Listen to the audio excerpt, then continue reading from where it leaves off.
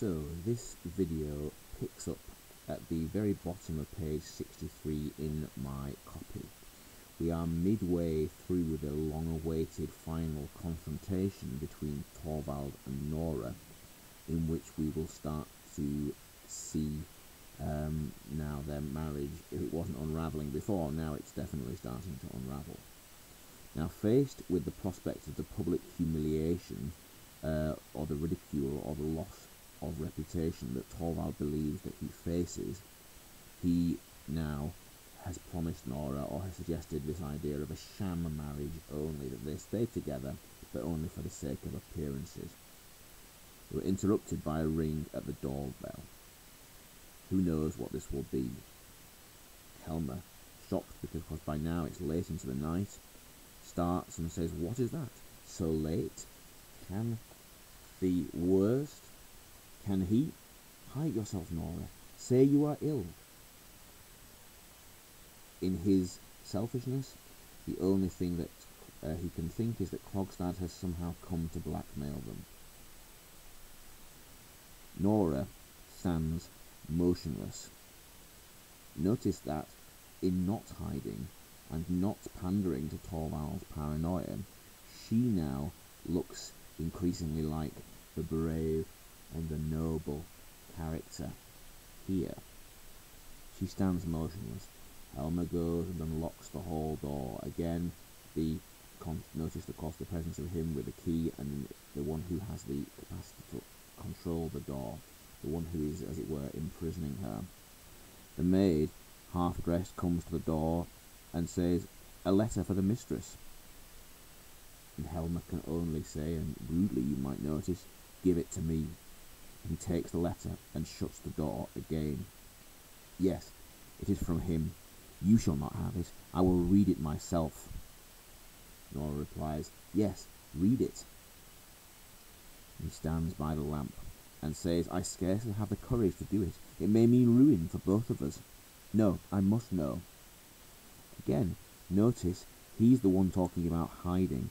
He's the one with the lack of courage. Nora, in a sense, and almost behind the scenes, has been the one running this marriage, we now increasingly realise, and he is the one who is increasingly lost, now that he thinks that he's been forced into acting. So, he tears open the letter, runs his eye over a few lines, looks at a paper enclosed, and gives a shout of joy. "Nora!" She looks at him questioningly. "Nora, no, I must read it once again. Yes, it is true. I am saved. Nora, I am saved." Look at it again. "I am saved." And just in case we didn't get it once, we get it twice. I am saved. What does he care about? Himself, his reputation only. Nora's plainly aware of this, because she answers him, "And I?" He's forgotten her and her well-being entirely. He replies, "You too, of course," as if it should be taken for granted, but of course it isn't, and we've seen enough in the preceding lines and the preceding pages to realise that that's not the case. So he goes on, "You too, of course. We are both saved, both you and I. Look, he sends you your bond back. He says he regrets and repents that a happy change in his life. Well, never mind what he says. We are saved, Nora. No one can do anything to you." So, let's think about this. If there is any prospect of him being saved, it is only because, partly of the actions of Nora, but even more of the actions of Mrs. Lind. And we said earlier, didn't we, if we're talking about the status of lower class or working class characters in this play, it's interesting how many of them just make these silent accommodations around the margins of the Helmers' lives in order to sort of facilitate that their lives can go on as normal. We've seen it with Anne, the sort of nursemaid, come governess woman. We've seen it with Mrs. Lind, and even with Krogstad too. So, we have it here then. He thinks somehow that this is all going to go away. We'll see more about how Nora reacts in a moment. So he says, "Oh, Nora, Nora, no, first I must destroy these hateful things. Let me see." He takes a look at the bond. "No, no, I won't look at it. The whole thing shall be nothing but a bad dream to me." He tears up both the bond and letters, throws them all into the stove, and watches them burn. There, now, it doesn't exist any longer.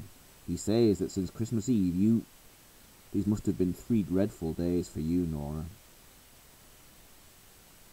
Now, suddenly now, he is trying to be conciliatory once again.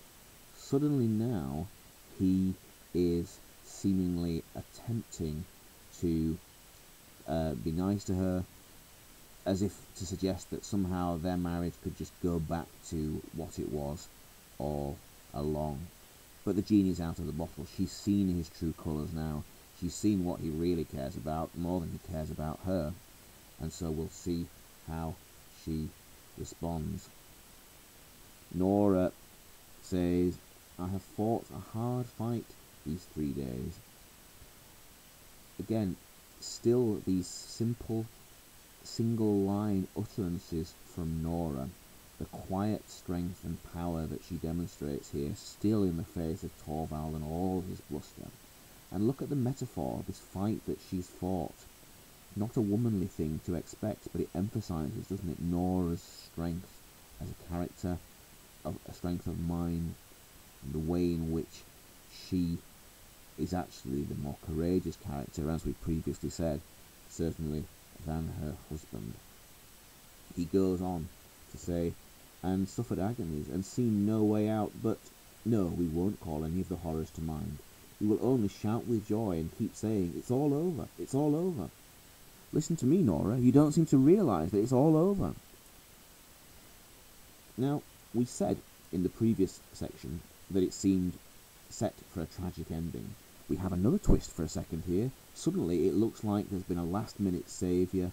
It looks like there could be a happy ending after all. But Ibsen's just playing with us. That's not what he wants. He doesn't want us to be left with this neat happy ending that we can just go away from without questioning anything about the way that society is organised or managed or run. And so we go on then. He says you don't seem to realise that it's all over. He thinks perhaps that she's shocked into not celebrating. And he says, "What is this? Such a cold, set face?" Because she knows now. She knows what she must do. She knows that she can't possibly stay with a man like Torvald in a situation like this. She can't do it for herself. And look what he says. "My poor little Nora, I quite understand. You don't feel as if you could believe that I have forgiven you. But it is true, Nora, I swear it. I have forgiven you everything. I know that what you did out of love for me."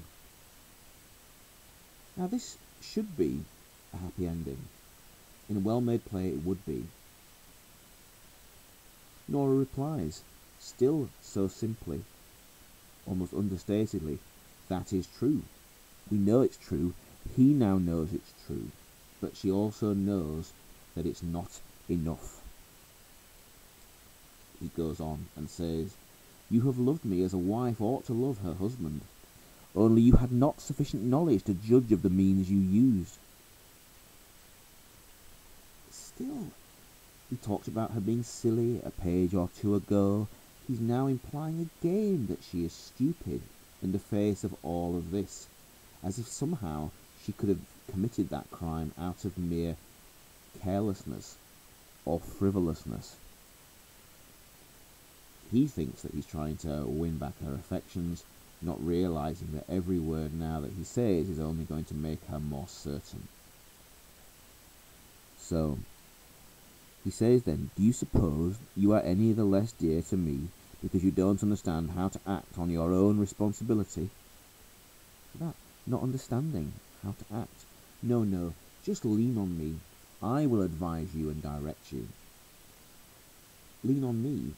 He still thinks, as he seemed to think at the beginning of the play, that in a way he is the dominating character and that she leans on him, without realising that, perhaps more even than just in this one case, It's been the work of Nora behind the scenes that has actually allowed his marriage to survive in any sense.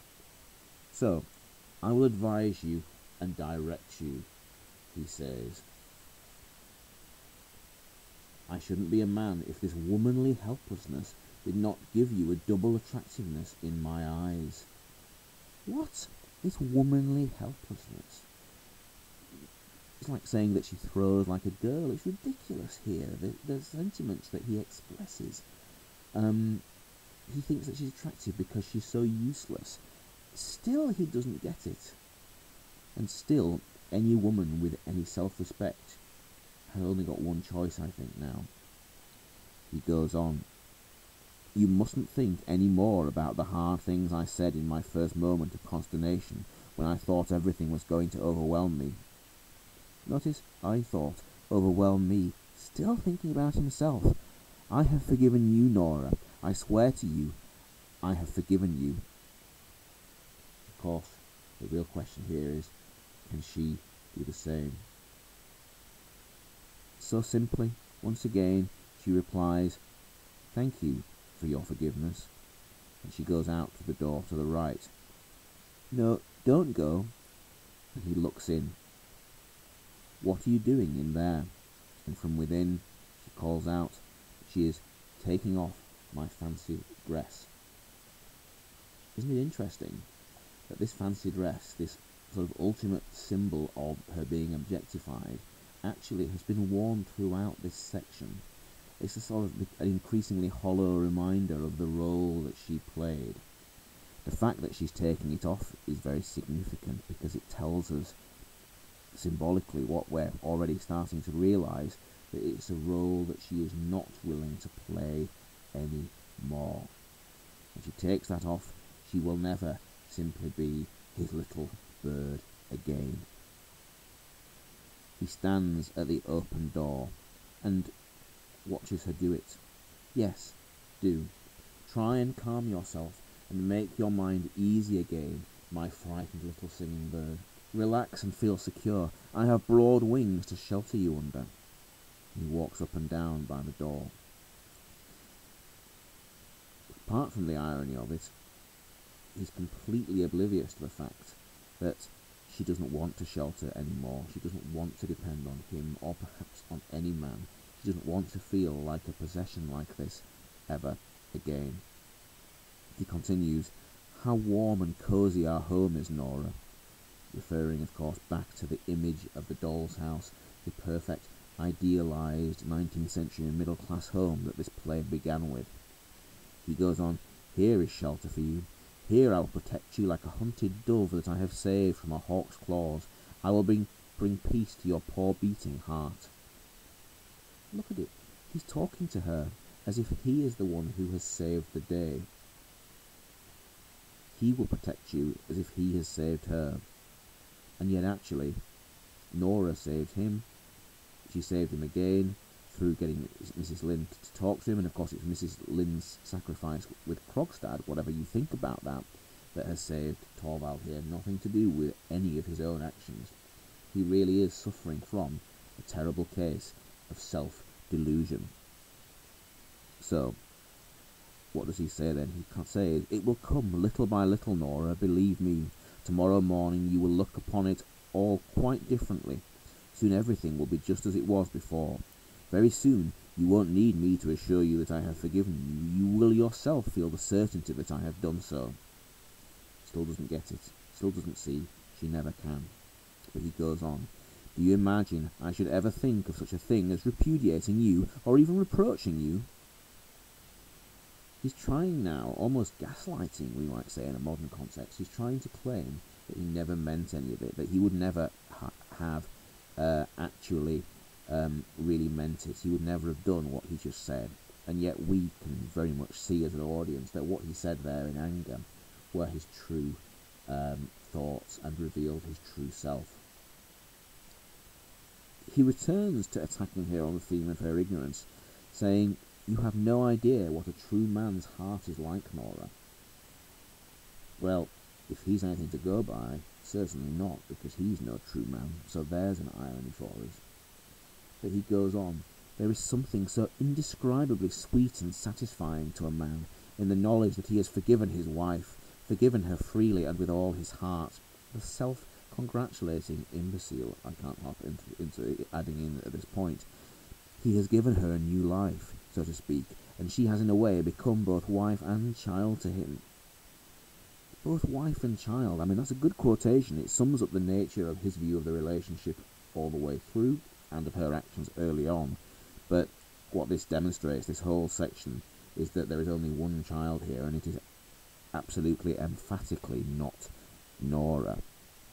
But all the emphasis that he has forgiven her, he has given her a new life, as if he is some sort of god in the household even. It's absolutely disgusting from a modern point of view, and it makes your skin crawl, I think, just looking at it.